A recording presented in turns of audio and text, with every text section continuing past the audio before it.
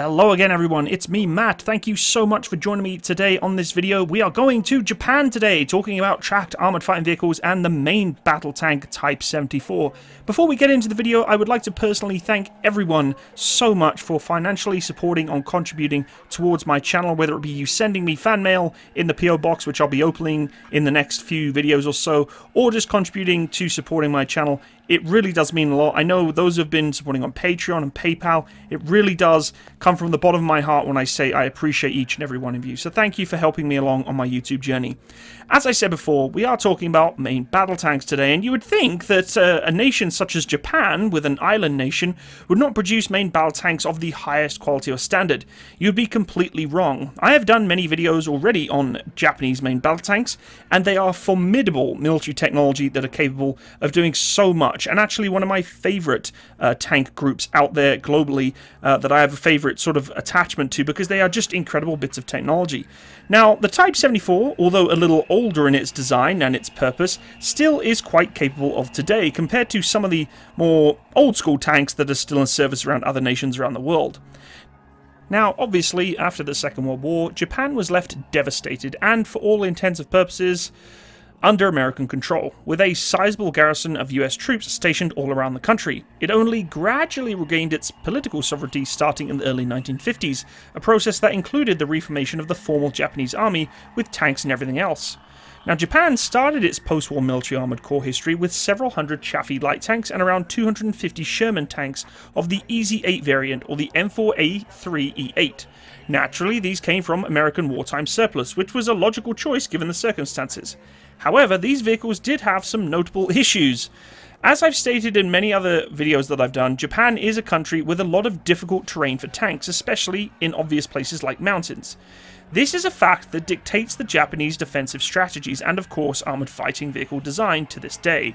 Now, for obvious reasons, this has proven to be quite a problem for the vehicles I just mentioned. The Shermans in particular had difficulties traversing through rough terrain of the Hokkaido island, where Soviet invasion, based on American doctrine practiced by the Japanese as well as other intelligence, was most likely to take place.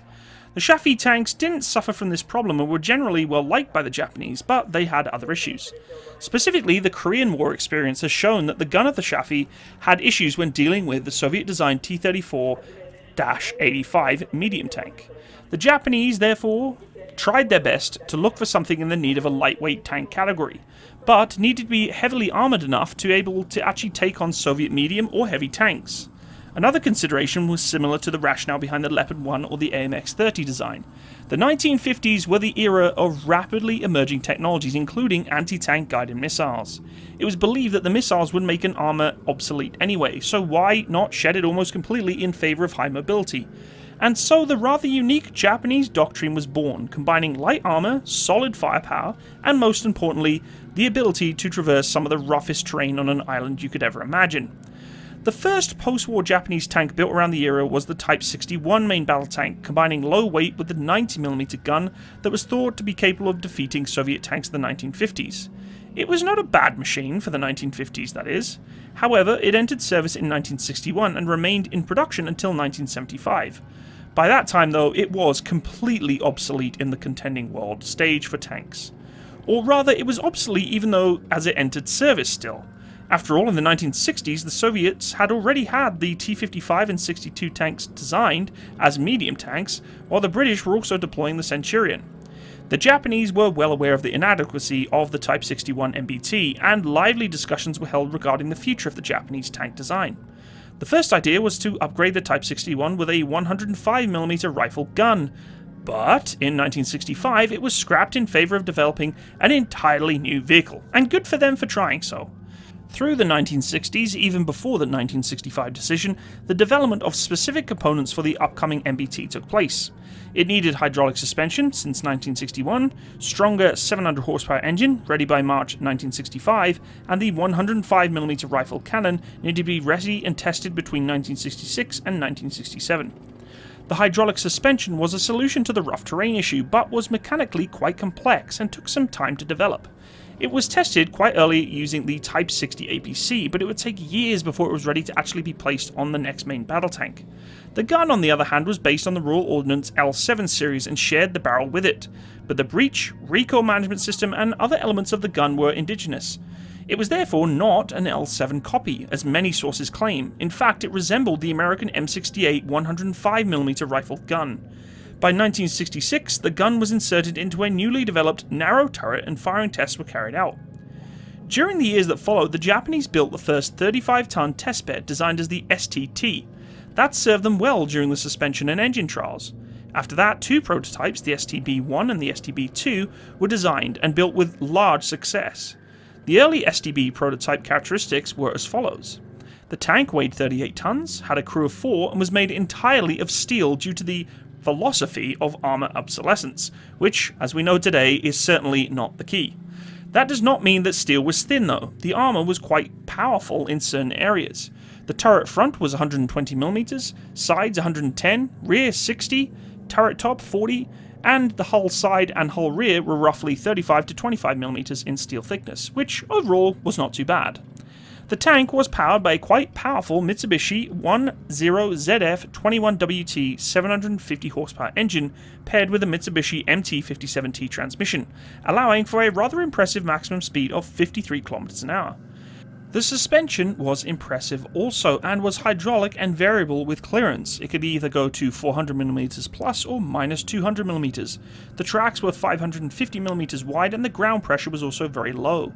The adjustability of the suspension allowed the vehicle to get into hull down positions, somewhat shoot around hillsides, or most importantly really just dig itself in for any kind of potential attack from other tanks in the hilly environments that it would be fighting in. The STB prototypes were armed with the Japanese version of the Royal Ordnance L7 rifled gun, and it was loaded manually and would fire the following shells. The L28A1 APDS, or Armoured Piercing Discarding Sabot, imported from the UK with 240mm of penetration at 1 km, the Type 91 High Explosive Anti-Tank, and the Type 75 High Explosive Penetrator T, licensed produced as the M393 HEP. The vehicle had an impressive 50 rounds of ammunition inside, 28 in the front, 7 below the turret floor, 9 in the rear, and 6 in a special loading assist device. This device was basically a mechanical assistant with a 4-round capacity, basically an improved ready rack that allowed the gunner and loader to fire 1 round each 4 seconds exposure. After that, the rate of fire dropped. The gun could elevate to +9 degrees and depress to -6 degrees, but these values were further enhanced by the suspension since the vehicle could both tilt to the front and to the back and to the sides. With this tilting, the gun elevation and depression reached +15 and -12 degrees, almost turning it into an artillery piece. Additionally, the gun was very accurate thanks to, at the time, cutting-edge technologies such as ballistic computers and laser rangefinders. This is integral to the fire control system of the tank itself. Overall, the Japanese were very satisfied with the design, and the next 4 STB prototype iterations from 1970 to 1971 were more about making the tank affordable than any further major improvements overall. The engine was a source of reliability issues, and for the production version it would be detuned to a 720 horsepower. This variant was called the 10ZF 22WT with a 21.5 litre air-cooled V10 turbocharged 2-stroke diesel. The loading assist device was also dropped as it was very expensive. The vehicle had a remote-controlled turret machine gun that was also dropped, the design of the turret changed somewhat but not too much, and the transmission was simplified and only featured 1 reverse gear. One of the STB prototypes was shown to the public in 1972 and immediately caught public attention thanks to its rather beautiful sleek lines. The turret itself, I must admit, is rather somewhat aerodynamic. Now, in 1973, the STB design was reviewed based on the final STB-6 prototype and approved for mass production under the designation of the Type 74. Success was expected of this tank, so much that the Japanese Minister of Defense at the time tried to have it named after him, despite not being connected to it in any way, shape or form. That notion completely failed. The tank was produced by Mitsubishi Heavy Industries between 1975 and 1988, and 893 vehicles were built. It almost makes you wonder how you fit 893 of these tanks on the island of Japan, but hey, just kidding. With some smaller exceptions, like the engine detuning, the prototype data listed was actually applied to the production vehicle as well, especially regarding its armour. The problem was that at the time of it entering service, the tank was once again fairly obsolete. Now, this may sound quite strange considering the fact that Japan is generally regarded as a technological superpower. But with so much effort focused on post-war rebuilding and what is generally known as Japanese economic miracles, Japan wasn't really in a position to invest extreme sums of money into tank development to make them more future-proof. Another aspect was the fact that Japan did not export its military items at all and had little in terms of co-development with other Western nations. Some technologies were purchased, but much of the research was completely indigenous and therefore took excessive amounts of time and money. As a result, Japanese armoured vehicles were produced in low numbers and were quite incredibly expensive. In order to split the development costs into the production run, they actually do double designs on some things to see if they could keep it even cheaper, and this is a common thing for Japanese armoured fighting vehicles, or technology in general. This in turn made them a popular target for public criticism and budget cuts that would follow in a vicious circle, which is unfair to the designers of these tanks, especially like the Type 74, which in theory for its time, if it was kept within the time constraints of when it was designed to actually fight other tanks, would have been a very, very good tank. The Japanese were, of course, aware of that fact though, and once again they were in possession of an obsolete MBT that was inferior to the Soviet T-72 series, which is why a development program for its replacement was called the TKX, and was launched in the early 1970s, and that program resulted in the Type 90 MBT, which I have done a video on. This was only available starting from 1990 though. The Soviet Union fell apart 1 year later, and as you already know the rest of the story. It's worth noting that several patterns of this tank were produced over the years. Type 74 initial production models were about 400 of them. There was the Type 74 Mod B, which was an improved fire control system with the ability to fire armoured-piercing, fin-stabilized discarding saber rounds, and the Type 74 Model C, which was basically a Model B with actual camouflage instead of the standard khaki colour. And the D features a thermal sleeve for the gun, and everything was older and generally upgraded to Mod D. And then finally the Mod E, F and G, which basically had a multitude of different additions such as mine clearing devices, improved night fighting equipment, spaced armor, smoke grenade launchers, things like that. Of the Type 74 Mod G, only 4 vehicles were built as prototypes before it was decided that the program was just not any more economically feasible. The Type 74 MBT did, however, still soldier on, and was produced until the end of the Cold War, and still to this day remains in Japanese service, at least partially. It's being decommissioned piece by piece and replaced by other vehicles such as the Type 10 MBT and the Type 16 MCV. It's never fired an actual shot in anger though, and never fought in such enemies that it was supposed to, especially the world-famous Godzilla, which I always wish I could have seen these kind of tanks going against a giant lizard that came out of the ocean, but hey, that's the movies. So here it is, guys, in War Thunder as well. I'm really looking forward to, hopefully, War Thunder will see this video and see if I can promote their game, because I love the game and love playing it. I haven't played it for a while, but hey, it'll be time to get into the tanks again sooner or later, and we'll get some live stream going and play some War Thunder, because it is very addictive.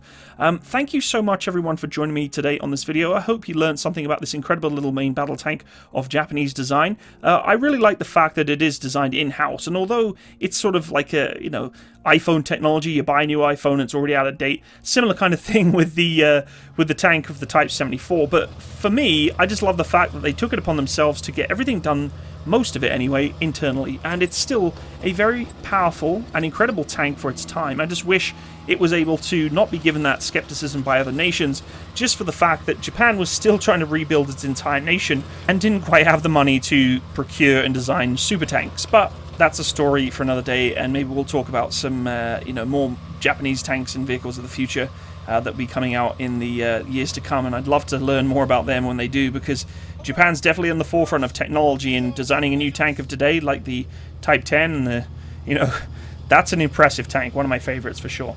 Anyway, if you did enjoy today's video, please leave me a like, and if you want to be notified of any upcoming content, click the little bell by the subscribe button.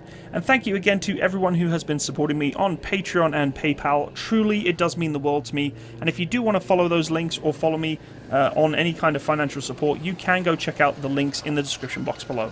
Thanks again for stopping by, and have a wonderful day. All the best. Bye-bye.